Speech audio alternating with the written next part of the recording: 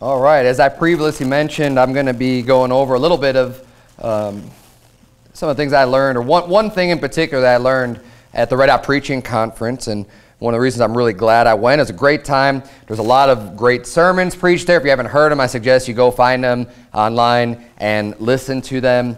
And they were all, there was a little bit of a theme, it seemed, for the few of them, and they were very much related. But anyhow, what I ended up preaching on there yesterday was on standards, just having godly standards in your life, and I kind of hit a wide variety of topics.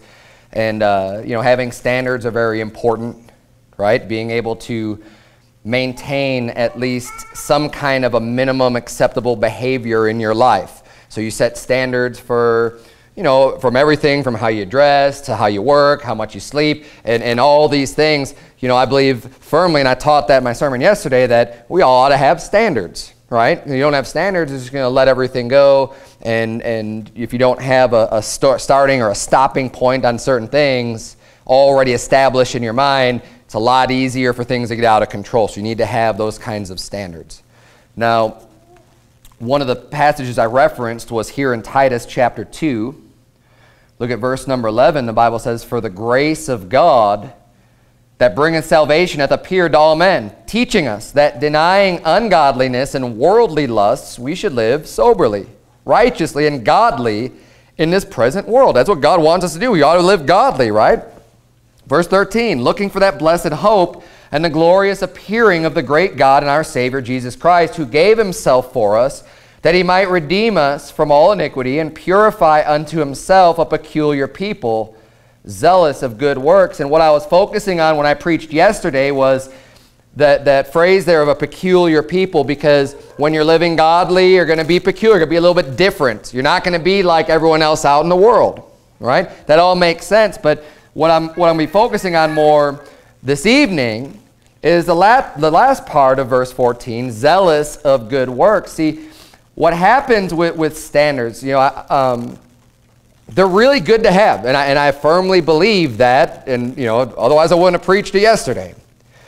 And I still believe that today, but sometimes you can hit a point in your life when you feel like you're struggling and it becomes a burden just to meet those standards.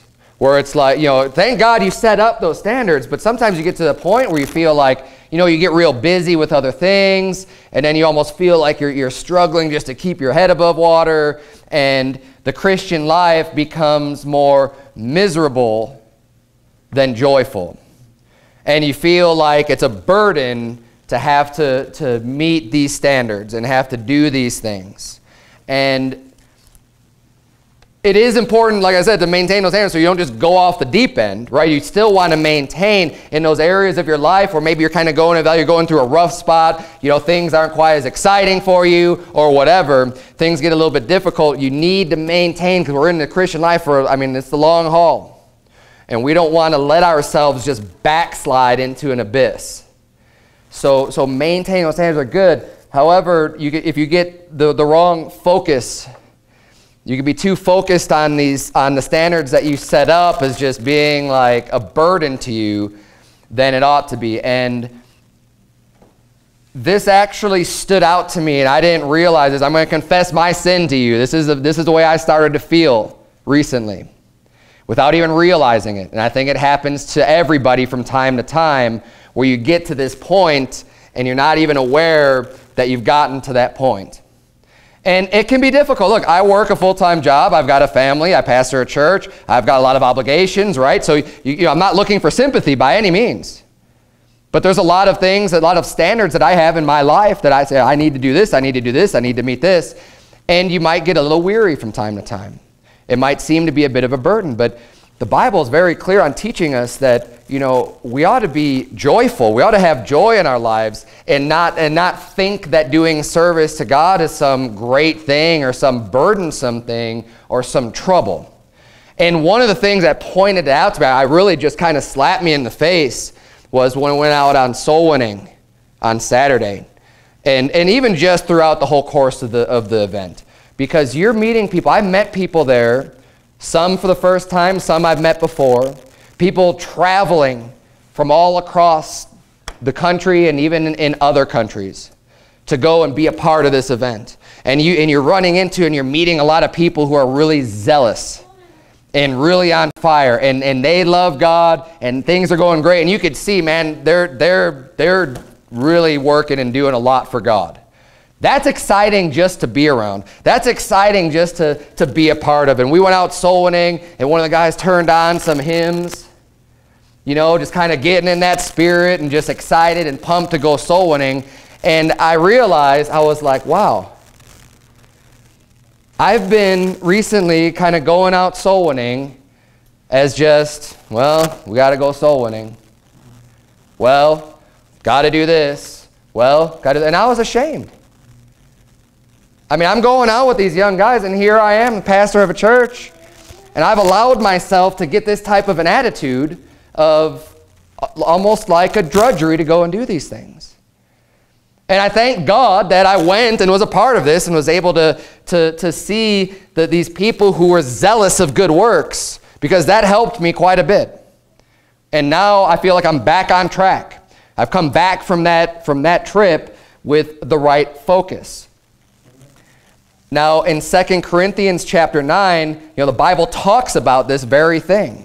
2 Corinthians chapter 9, verse number 1, the Bible says, "For as touching the ministering to the saints, it is superfluous for me to write to you. For I know the forwardness of your mind, for which I boast of you to them of Macedonia, that Achaia was ready a year ago, and your zeal hath provoked very many." See, being zealous towards God, being zealous to doing the work of God and to serving God and to coming to church and to going soul winning, that provokes many other people to doing good works. And what happens is, when you are more discouraging and see things as a burden, that's also going to be rubbing off on people. That's also going to be provoking people, but not in a good way. See, both attitudes will impact those around you. And we need to be aware of this mindset and not let it start rubbing off on everyone else. If you start feeling like things are getting a little too tough, or you feel like you're getting things to be a drudgery, we need to try to maintain our zeal and to look for the joy in the Christian life. And this is why I love the conference so much and really promote it. This is why, all the way going up this conference, hey, if you can make it out there, get out to this event. If you could get, like one vacation, make it out to this event, because it really does a lot for the soul, and it's great to be around these people, and you're guaranteed, I think you're guaranteed to learn something. If you're paying attention, if you're getting involved, if you're being active, you will learn something. You'll walk away, hopefully, a little bit changed for the better. And that's the whole point of going to this. And it's so good to meet people that love the Lord and to be in that environment and to see the zeal that they have. Turn, if you would, to 1 Thessalonians chapter number 3.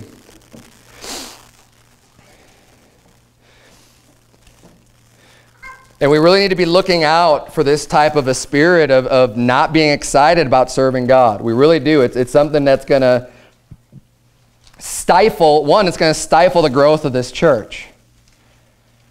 If we're just kind of showing up, punching in, punching out, checking off the box, yeah, I went to church today, yeah, I read my Bible, yeah, I went soul winning, as just, well, I got to do this, so I'm going to do it.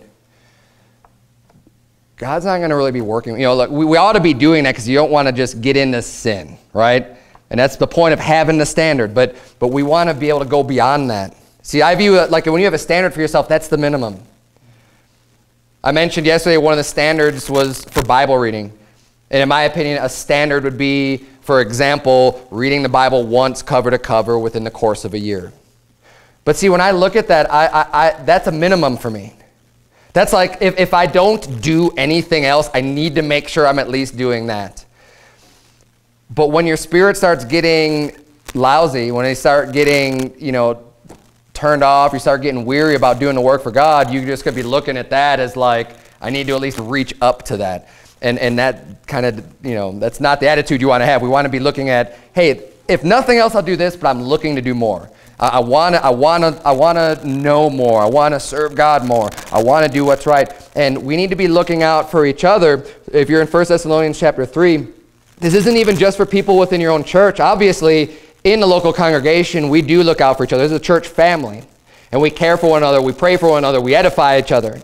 And that's one of the benefits of coming to church, is to provoke one another to love and to good works. But not even just within our own church, among other believers that you become friends with. And again, at this conference, you're able to meet up with people and make friends from other areas and hopefully be able to maintain those types of friendships. See, Paul sent Timothy to comfort other Christians, other people they knew that wasn't a part of his church, but other people that he had won to Christ and a church that had gotten started in Thessalonica. And we see in chapter 3 that he sent Timothy to comfort them, and then he also was comforted by the report that he brought back. And they're looking out for each other and just hoping to establish them and strengthen them during difficult times. Look at verse number 1, 1 Thessalonians chapter number 3. The Bible says, "Wherefore, when we could no longer forbear, we thought it good to be left at Athens alone, and sent Timotheus, our brother, and minister of God, and our fellow laborer in the gospel of Christ, to establish you and to comfort you concerning your faith, that no man should be moved by these afflictions.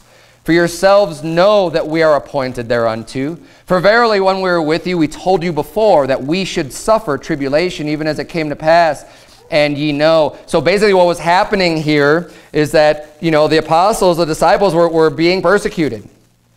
And he knows that there's these younger Christians in Thessalonica.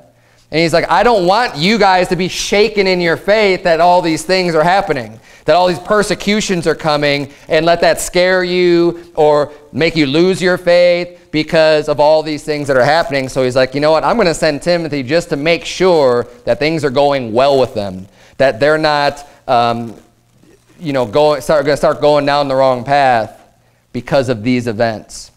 So he sends Timothy, it says in verse 5, "For this cause, when I could no longer forbear, I sent to know your faith, lest by some means the tempter have tempted you, and our labor be in vain." Paul loves these people a lot. He loves them so much to send someone and say, look, I can't forbear anymore. I can't wait any longer. I need to send somebody. I need to see how these people are doing. I need to make sure that they're okay and that Satan hasn't gotten to them through these afflictions. And he reminds them, I told you before we're going to suffer tribulation. I just need to make sure you remember that. I need to help you to make sure that these aren't overthrowing your faith. Look at verse number 6. "But now, when Timotheus came from you unto us and brought us good tidings of your faith and charity, and that ye have good remembrance of us always, desiring greatly to see us as we also to see you. Therefore, brethren, we were comforted over you in all our affliction and distress by your faith. For now we live if ye stand fast in the Lord." And Apostle Paul now is saying here how much they have benefited him, how much they have benefited all of those that were being persecuted and going through tribulations, because they found out when Timothy came back, he's like, yeah, they're going strong. They're going good. They've got good faith. They've got good charity. They're doing the works. They're solid. That's a good report. That's exciting. That's comforting to know, hey, even though these afflictions and these tribulations have come, they're remaining steadfast. I have spoken with multiple people at Verity because I've been there multiple times now. I was there for their first service. I was there about 4 years ago, right before I started pastoring this church.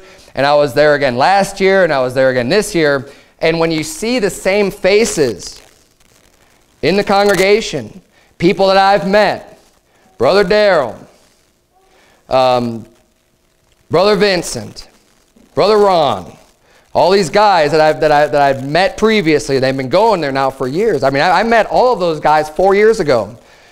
Hey, that's a comfort. It's good to see those people still being faithful, still coming to church, still there year after year after year. Hey, brother, how you doing? And just to meet up and see how things are going. That is a comfort. It's a comfort for me, and hopefully it's a blessing to them too, right? When people keep coming back, you're not falling out. Hey, they had a lot of persecution last year. It's nice to see that these people were steadfast and maintained through all the persecutions, and they're still there. Their faith is strong. Their charity is strong.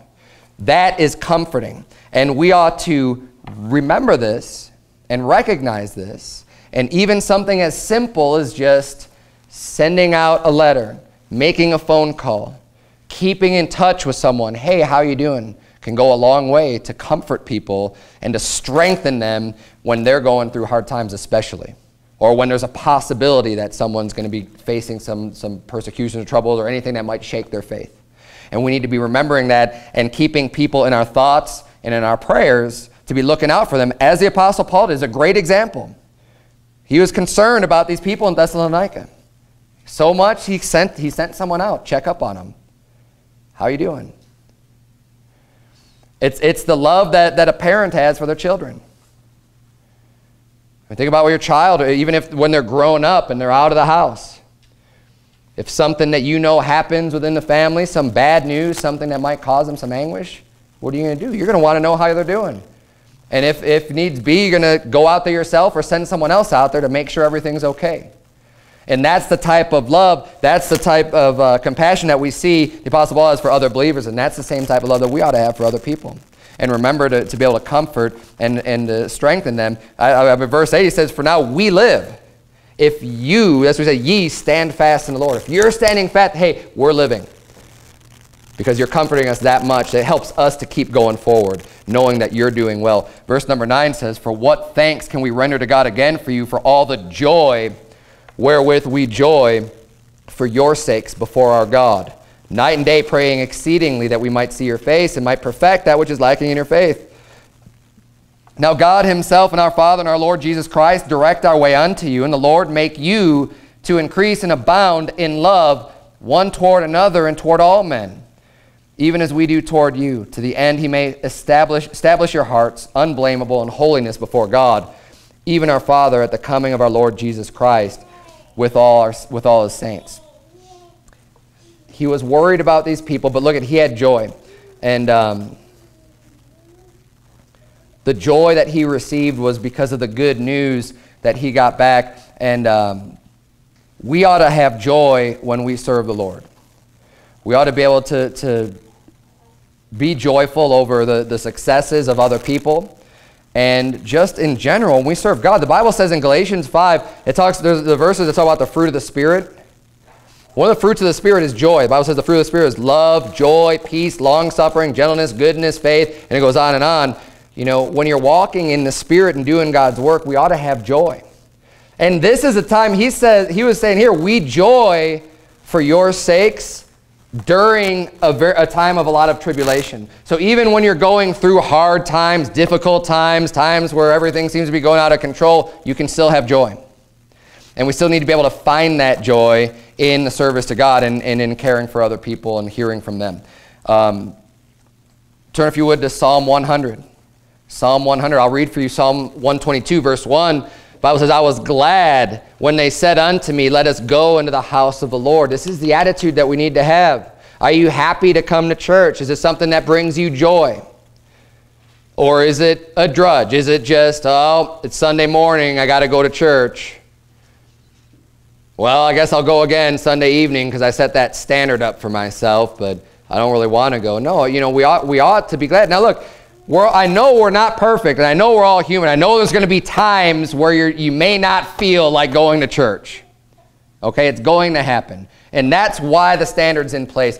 But if we were perfect, you would always be joyful. And we got to remember the reasons why we come to church. Remember the sacrifice that God had made for us and the importance of coming and the importance of other people.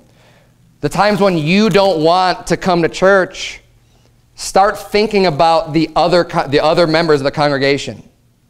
Someone who might be looking to you for strength. Someone who might be thinking about, well, I wonder if Brother Robert's going to be in church today because I really, need to talk to him about something, or I really, he's a friend of mine or whatever.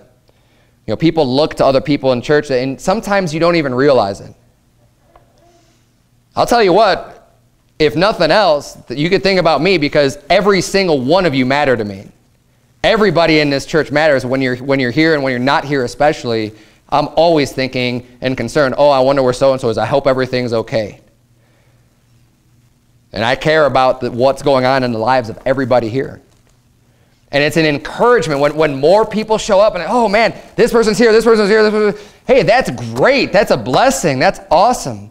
You're being a blessing to me just by being here, just by showing up. So maybe when you kind of have a bad attitude about coming to church, remember that, hey, at least Pastor Berzins is going to be happy to see me. At least I'm going to be doing him some good by showing up to church.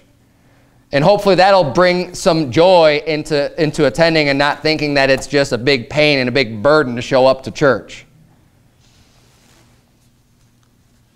Psalm 100, look at verse number 1. The Bible says, make a joyful noise unto the Lord, all ye lands. Serve the Lord with gladness.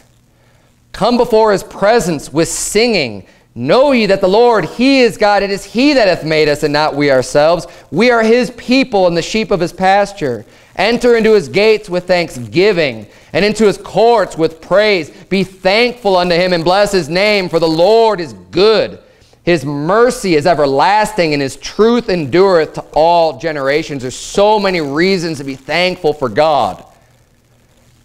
His mercy is everlasting. He's good. His truth endures forever, to all generations. He's saying, verse 2 again, serve the Lord with gladness. Now think about that. God has given us a job to do. Imagine, I don't know if any of you have ever been like a boss over anyone else, if you ever had employees underneath you. But even if you haven't, you'll be able to get the point. Think about how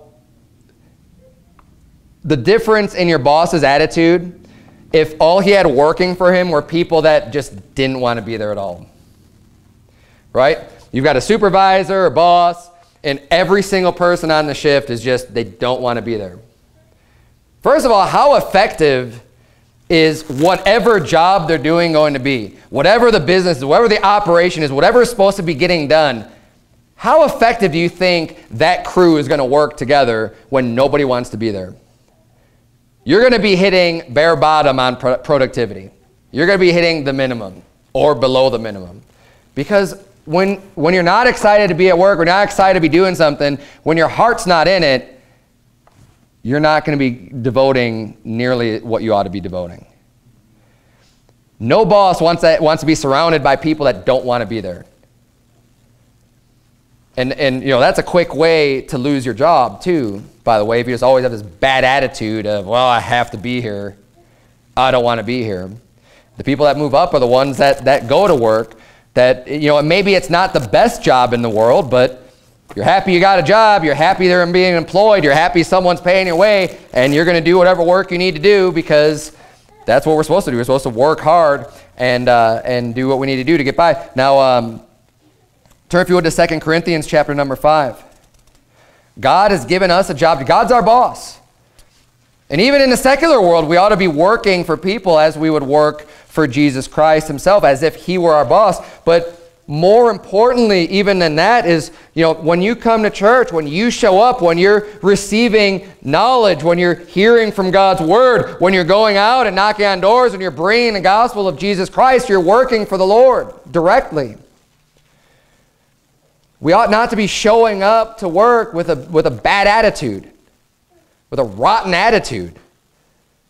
That's not going to be very pleasing to our God. He wants you here. He wants you to be happy to be here and appreciative of his mercy and appreciative of his goodness and appreciative of the truth that he gives you and the love that he provides for you, and be willing to do anything for him. Look at 2 Corinthians chapter 5, verse number 18. Not only has God given us a job, but what an honor it is for God to even consider to give us a job, and a job that has a lot of importance. Look at verse number 18. The Bible says, "And all things are of God, who hath reconciled us to himself by Jesus Christ, and hath given to us the ministry of reconciliation, to wit, that God was in Christ, reconciling the world unto himself, not imputing their trespasses unto them, and hath committed unto us the word of reconciliation. Now then, we are ambassadors for Christ, as though God did beseech you by us.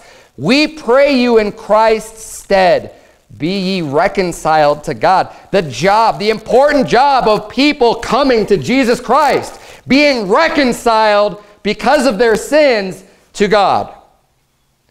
Our sin creates a big problem between us and God God has given us the job to help people to come back to Him, to help people to receive forgiveness, to show people that free gift so that they can accept it and be reconciled with God. The consequences, the outcome of that job is a matter of heaven and hell, life and death. There is nothing more important than that. And God has given us that job. Now, not only is a lot of responsibility, but what an honor. God doesn't give us that job thinking that, oh, these guys can never do that. No. God knows you can do it, and God expects you to do it. And it is an honor to be given this particular job. He didn't give it to the angels. He didn't give it to anyone else. He gave it to you, to every believer. It's your job to reconcile people to God. We have a job to do. We ought to be happy to do that. We ought to be willing and joyful and give it our all and not drag our feet. See, it's funny when you see the Jehovah's Witnesses out knocking on doors. I mean, I've been seeing them for, I can't even count how many years now, going out door to door. We see them when we go out soul winning. You see them come to your house. I have yet to see anyone walk with any pep in their step at all. Every single one, it's like, it is. It's the death march. It's just slow, slothful. Why? Because they don't want to be there. But they just feel like they have to do it. It's just, we got to check it off. So they put in their 59 minutes and 59 seconds, and that's it. And they just want it to just get over as fast as possible. Versus people who have zeal, someone who actually knows that, look, they also don't believe that hell's real. I mean, they believe that you're just going to be annihilated. So what's the big hurry? What's the big deal anyways? Seriously, when you don't believe, what do you believe hell's real? And people are going to be tortured and tormented forever in a burning fiery furnace? That kind of lights a fire under your rear to go out there and do something. And when you see people have zeal, hey, they're ready to go. Let's preach the gospel. And this is the attitude that we ought to have when we're out working for God. Hey, let's do this. This is important. We're reconciling people to God because Jesus Christ isn't here to do it himself. He's given us this job. It's an important job. Let's go out and do it. Let's get excited about it. I mean, we're actually doing something that's real. You might have a job flipping burgers. You might have a job putting little widgets together, and you just look at this and be like, this is all vain. This doesn't really accomplish anything. But not when you're working for God. This has eternal value. People's souls going to heaven lasts forever. That is more valuable than any other thing that you can be doing. And that ought to be exciting in and of itself. Turn, if you would, to Acts chapter 5. I'm going to read for you from 1 Corinthians 9, verse 16. The Bible reads, "For though I preach the gospel, I have nothing to glory of, for necessity is laid upon me. Yea, woe is unto me if I preach not the gospel. For if I do this thing willingly, I have a reward. But if against my will, a dispensation of the gospel is committed unto me." He's saying, whether I want to do it or not, it's my job to do this. And actually, it's woe unto me if I don't do this. We need to remember that, but let's focus on, hey, if I do this willingly, I've got a reward. Let's focus on the good part and be excited about this and be willing to go out and put in our time and be joyful about it and lead people to Christ. We ought to work joyfully, and there really is no reason not to work joyfully, and it's all just boils down to your perspective. How are you looking at things? Is this just a big burden for you? Well, why is that? Why is your perspective looking at this as just trouble? Well, because you'd rather be spending your time doing what? Or, hey, I'm doing a really good work here. This is great. We're going to lead someone to Christ today. They're not going to go to hell. compare that to whatever it is that you're so upset that you can't be doing because it's eating into your precious time. And compare the value. Someone going to heaven, or whatever the inconvenience was that's giving you such a bad attitude.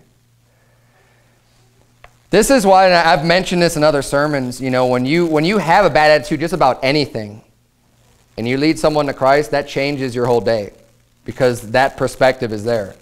At least you've led someone to Christ. My family went out, and I think one of the reasons I wanted to be a good example, we have not done this until Wednesday with my entire family went out soul winning, which we've got 5 children, including little ones, including an infant of 4 months. And you know what? That's not easy to do. It's not. When you got a whole bunch of kids to go out and knock on doors. But I kind of wanted to show them, just be an example, that there's no reason why you can't do this. You really can. Is it more difficult? Yeah. Yeah.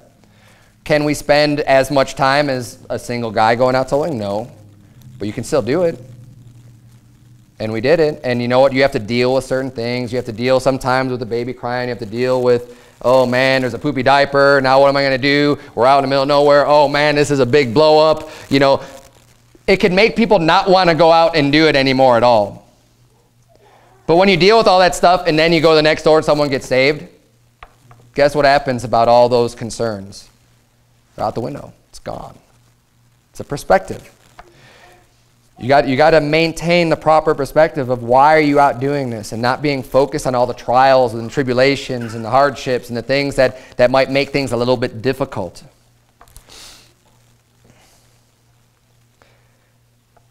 Your outlook on your service to God will affect other people in the church. I know I mentioned that before. I'm bringing it up again. We need to be an encouragement to others. How encouraging is it to talk bad about soul winning as if it's a drudgery?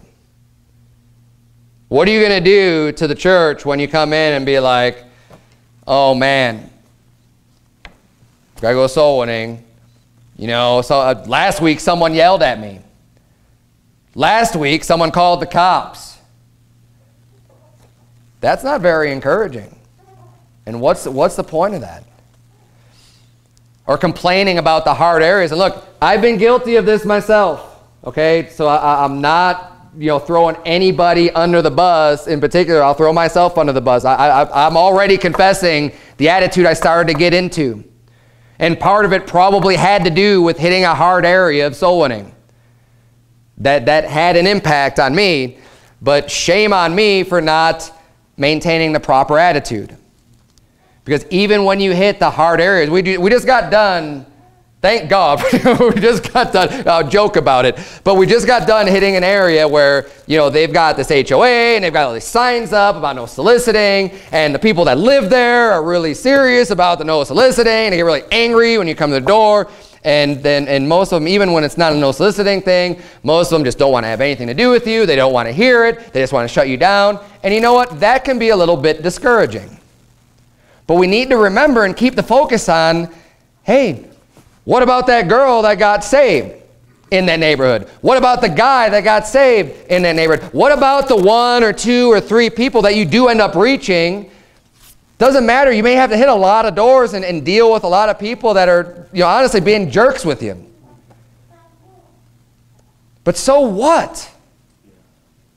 It's not a cause to just bring everybody down about going out and working for God.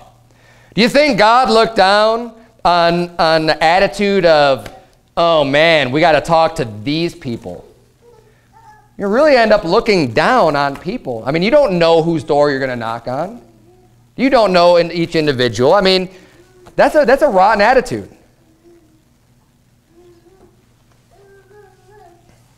And I'm glad now, I've got to recenter and refocus on this. I mean, think about and what we get upset about is often extremely trivial. And really not a big deal at all. I mean, think about this. If you're like, well, I don't want to go soul winning because I don't want to go to this neighborhood. And all you're dealing with is people who don't really want to listen to you in general. What did the disciples deal with when they went soul winning? And we're going to be worried or complaining about people who just don't want to listen to you? Did the disciples complain when they were beaten for preaching the gospel? I mean, beaten. Did we go into Granville and people just open up their door and just, oh, you're preaching Jesus. Stop it. No, they didn't do that. Not even close. Acts chapter 5, look at verse number 40. And to him they agreed. And when they had called the apostles and beaten them, they commanded that they should not speak in the name of Jesus and let them go. We weren't called in front of the HOA board and got whipped or beaten because we were in their neighborhood preaching the gospel of Jesus and just commanded, don't preach in this name.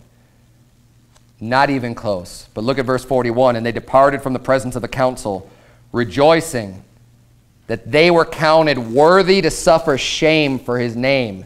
And daily in the temple and in every house they ceased not to teach and preach Jesus Christ. Not only were they not discouraged, not only did they not complain about it, they did the exact opposite. They rejoiced. They thought it was great. Praise God! God thinks that we're worthy enough to suffer a little bit of shame. Why? Because that puts them that much closer to Jesus Christ.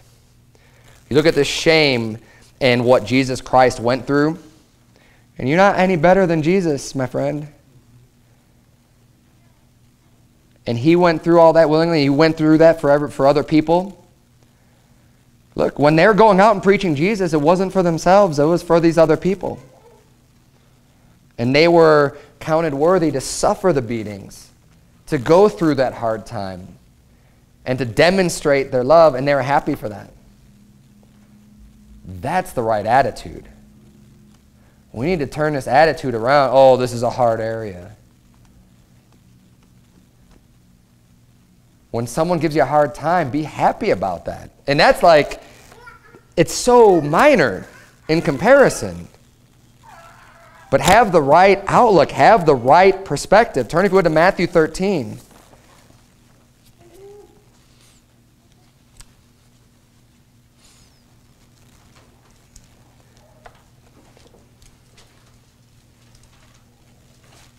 We have another impact. We have a lot of impact on other people, whether it's inside of the church or outside of the church, whether it's in here in the church family or at home with your own family.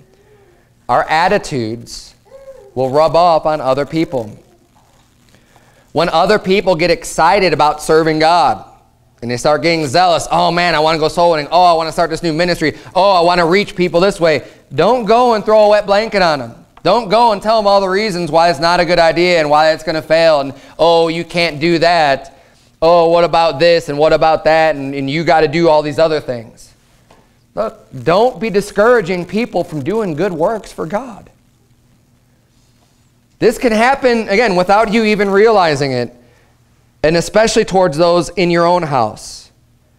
Spouses, mom, dad, children, inside of your house, just nope, that's not a good idea.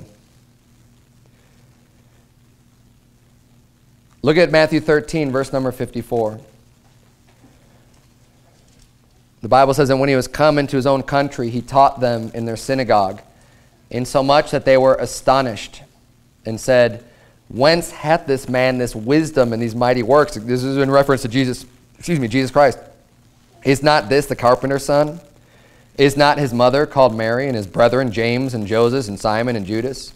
And his sisters, are they not all with us? Whence then hath this man all these things? And they were offended in him. Instead of rejoicing in him, instead of receiving what he was teaching, Jesus Christ comes back to his hometown and is teaching and is preaching and has all this wisdom. And they're acknowledging the wisdom. But they're saying, well, where did he get this? We go, isn't he just his carpenter's son? Who does he think he is coming out and preaching all this stuff? And they were offended in what he was saying instead of receiving it. And this is people that he knew. These were his friends, people, his acquaintances. It says in verse 57, they were offended in him, but Jesus said unto him, a prophet is not without honor save in his own country and in his own house. And he did not many mighty works there because of their unbelief. In your own house, be aware of discouraging another person in your house that wants to do good, that's trying to do right, and preventing them from doing many mighty works. Because you're just given every reason for them not to do that. And just completely discouraging what they're trying to do. Think about that in church and at home. We need to be encouraging people to do more to serve the Lord, not discouraging them from serving God. We need to have the mentality, the mindset that the people in the book of Acts did. It's one of the reasons why Acts is my favorite book of the whole Bible. Is because when you could have somebody get beaten and then be happy about it and leap for joy, that says a lot. And then continue. Because you notice in the verse that we already read in Acts 5, and it said, after they were beaten, it says, and daily in the temple and every house they ceased not. They didn't stop to teach and preach. You know, people use that verse all the time for soul winning, as in, hey, we need to go door to door. Hey, this is daily. Hey, we need to be doing this regularly. And have a tendency to lose the context that this happened right after they were beaten.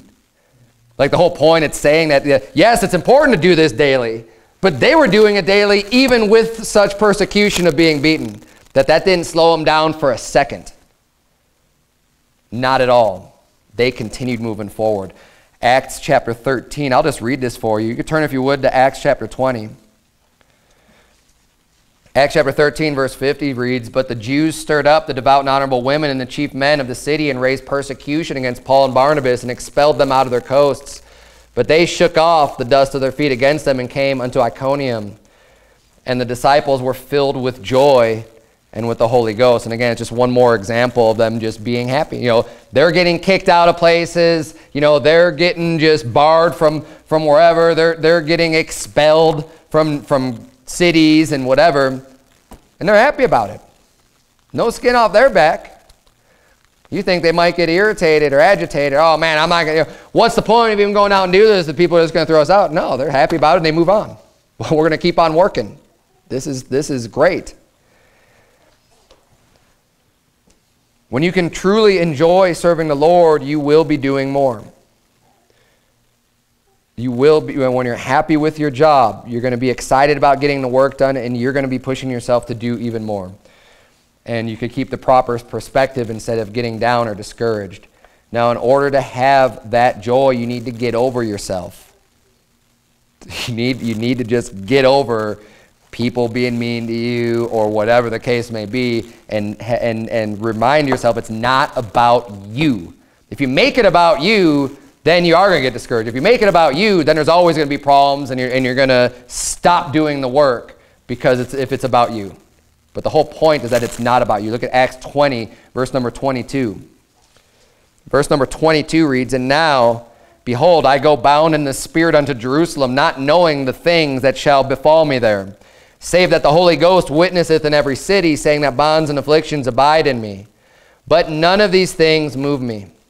Neither count I my life dear unto myself, so that I might finish my course with joy, and the ministry which I have received of the Lord Jesus to testify the gospel of the grace of God. See, the way that the Apostle Paul, he had this attitude, he said, I know that there's going to be all these problems in Jerusalem, and I keep going. I'm still going to do this because I'm going to, these things aren't moving me.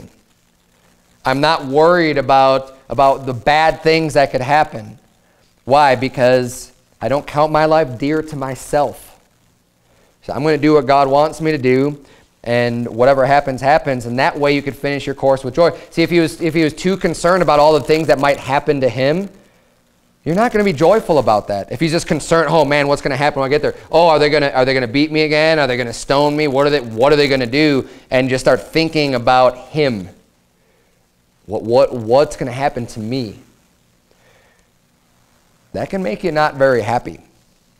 But if he's thinking, you know what, I'm going to go through and I'm going to do God's work, Whatever God allows, he allows. And if he's going to protect me, he protects me. But I'm going to be happy about doing my work because I'm not even that worried about losing my life if I'm losing my life for the cause of Christ. I mean, that's a strong attitude. That's an extreme attitude to have. That's the attitude that God wants us to have. It's a good attitude to have when you're serving God and in order to maintain that joy. Serving God is not always easy. You can feel worn out. You can start to get tired. You can start to lose your joy. Like I said, this happens, and the whole point of this sermon is to try to help you to overcome that when that happens. If that's not your case now, just remember this sermon. For me, this is the point I was getting to. And it's a little embarrassing even saying that, but it's true. And it's important enough that I felt that I wanted to share that with everybody.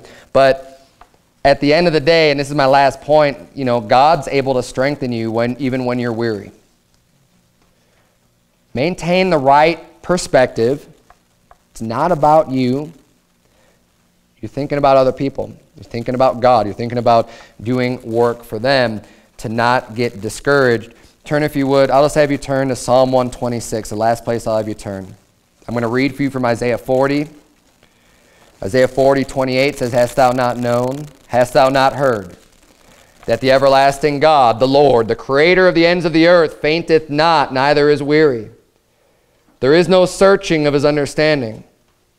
God doesn't get weary. God doesn't stop, obviously. He's all-powerful. But then verse 29 of Isaiah 40 says, "He giveth power to the faint, and to them that have no might he increaseth strength. Even the youths shall faint and be weary, and the young men shall utterly fall. But they that wait upon the Lord shall renew their strength. They shall mount up with wings as eagles. They shall run and not be weary, and they shall walk and not faint." And what the scripture is saying there is they say, even young people, even people who physically are really fit, even people who have a lot of strength and energy naturally, they will end up falling. They will lose their strength eventually. It's going to go away. But those that rely on the God, those that wait on the Lord, those that are looking to God and serving Him, God can provide them strength that never fails. And when you start to feel weary and worn out just spiritually, and you feel drained, and I don't know how I could take this anymore, look, wait on the Lord. Rely on God. Talk to God. And ask Him to help you, and He has the strength to get you through forever, to continue on and keep moving forward. Galatians 6:9 says, "Let us not be weary in well-doing, for in due season we shall reap if we faint not." Don't be weary in the good work that you're doing. Don't let it wear you down, because the reaping is going to come. It's a promise. It's there. Just don't faint. Don't stop. Don't get out of the work. Don't let that bring you down completely. Continue moving forward. Psalm 126, we'll close with this. Psalm 126, verse number 5. "They that sow in tears shall reap in joy. He that goeth forth and weepeth, bearing precious seeds, shall doubtless come again with rejoicing, bringing his sheaves with him." Very famous passage, but again, a good reminder that we may go forth in tears. We may deal with some hardships and struggles, but we need to keep moving forward. And we know that we're going to be reaping in joy. You go out with those struggles. I was saying, this is a perfect soul winning example. You go out with these problems and you're dealing with all these other things, but when you reap in joy. And that turns things around for you. We need to keep the right mentality. We need to keep the right attitude. We need to be focused on maintaining our attitude so that we can provoke others with zeal. With a zeal to go so, and with a zeal to do more. I want this church to do so much more than we're doing right now. And look, I'm not slamming anybody at all. It's just this vision. Right? And hopefully you have the same vision. And hopefully you're excited about this church being here. And hopefully you're excited about the opportunities that we have. Look, there have been churches that have been closing their doors, our IFB churches. Now, I'm not happy that people who may have the right gospel, those churches are going away. But this is still an opportunity for us. Look, we need to step it up. We need to get excited. We need to be doing more for the people here and doing more to give of our time and give of ourselves and be happy, be joyful about it, to reach more people and to do the work for God that he has laid out for this church to do. There's a lot of work to be done. And I'm excited for the showing on Saturday. I'm excited to actually get things rolling that I've been wanting to do for so long. And you know what? I'm done saying, oh, I have all these plans, all these things I want to do. I'm going to start doing them. And hopefully you're here willing to help. And you're going to stop saying, you know, oh, I want to do something, and start doing. Let's get our works in. Let's get our thoughts into actions. Let's get our desires and put them in place. Because you can talk all day long, but talk isn't going to get anything done. Let's get excited about these things. Let's see the value in all the work that we're going to be doing, and start pressing ourselves to move forward and to do more. And let's try not to be discouraged. And you know, if I've discouraged anyone in this church, I apologize right now. But I've repented and I'm going forward, and you're going to see a more zealous pastor going forward. Let's bow our heads and have a word of prayer. Dear Heavenly Father, Lord, we thank you so much for the comfort that we can receive from other believers. God, I thank you for all the great things that went on at that preaching conference in Sacramento, Lord.